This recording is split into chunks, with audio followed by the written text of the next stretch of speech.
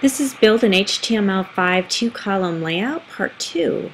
So now that we have added our content, we're going to add our CSS. So let me go back up to this image first. So basically what we're trying to move from is a page that looks like this, which is our content but it's unstyled, to something like this.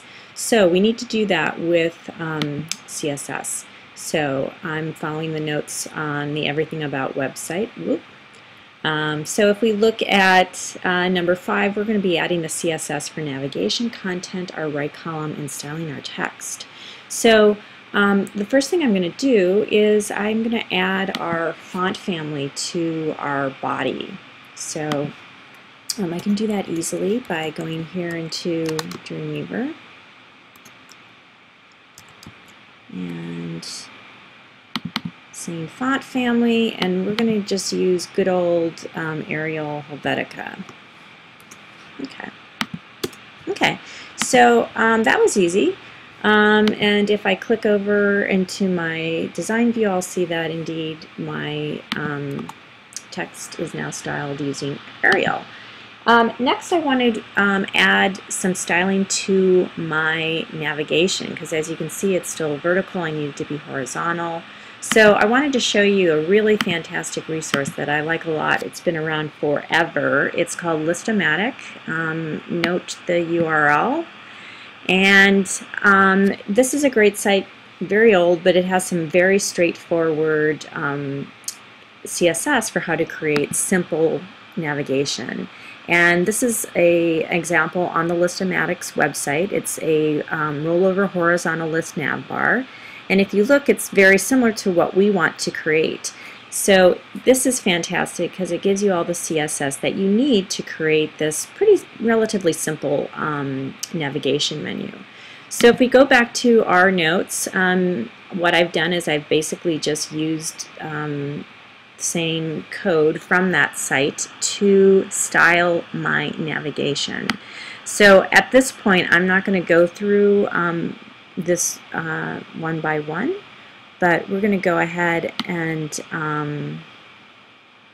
copy this. I'm going to go back to Dreamweaver and I'm going to put in my code to style my navigation.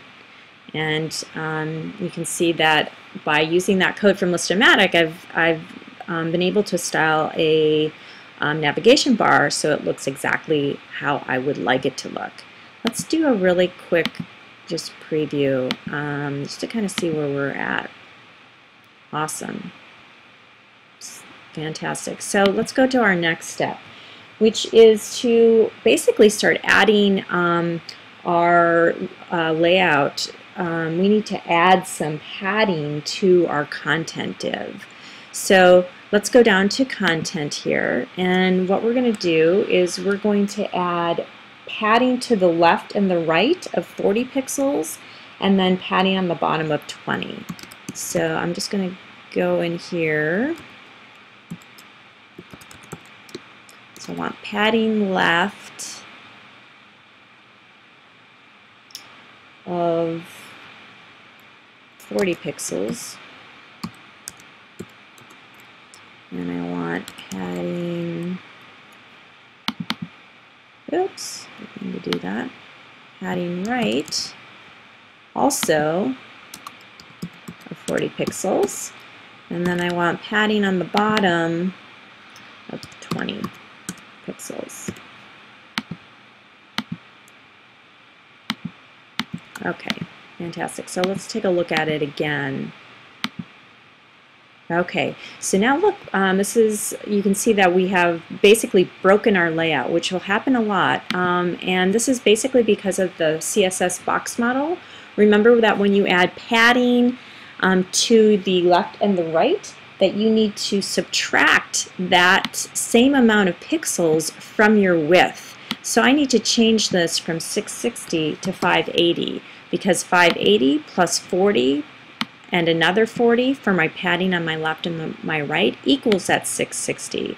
So once I make that change and I go ahead and view it, voila, everything is